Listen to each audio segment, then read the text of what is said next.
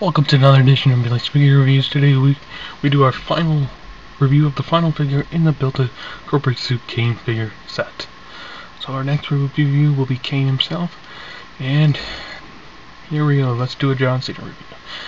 On the package says the new WWE logo, John Cena, picture of John Cena, WWE pay-per-view headquarters, only Toys R Us, WWE Elite Collection, Built-A Corporate Suit Kane, what he comes with, the legs, best pay-per-view, Elite Collection, same thing on this side, WWE logo, WrestleMania John Cena, there's John Cena, a bio on how he squashed Bray Wyatt, wrestled, defeated Bray Wyatt, then you can collect these, and then it says, collect these 4 superstars to build exclusive Kane figure.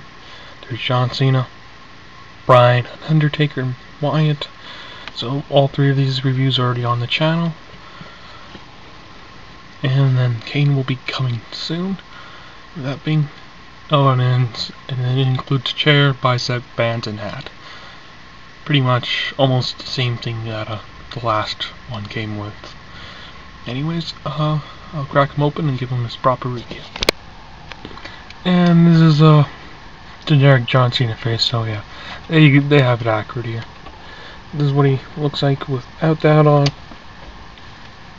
Yeah, no, you should know what John Cena looks like without the hat on by now.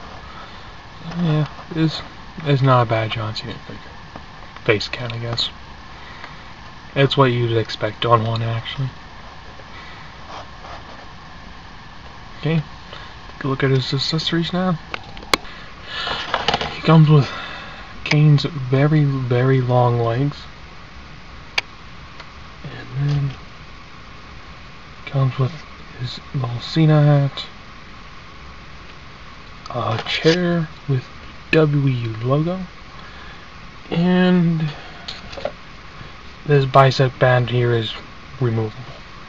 Okay, it's in the neon green he had at WrestleMania.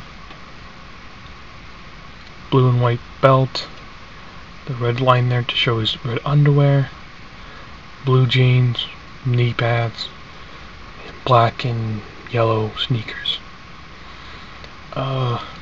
He has his same old John Cena mold. Yeah, I don't think there's, except for maybe different kind of a different attire. I think that's all we have. So this is how his articulation goes. His head can go that far up, that far down, and his arm can go that far out, upper arm swivel, single jointed elbow, hand swivel, hand hinge, ab grunge, waist swivel. He can kick that far out, upper thigh swivel, double jointed knees, and feet can go up and down, and I think that's about it. And there's kind of a little ankle pivot there. See, either hand, neither of them can really work. So my judgment on this, I believe there was a neon green one in Elite 28 or something as well. If you really want John Cena, I guess you can get him. You really want to build this Kane like I do, you gotta get him, sadly. Other than that,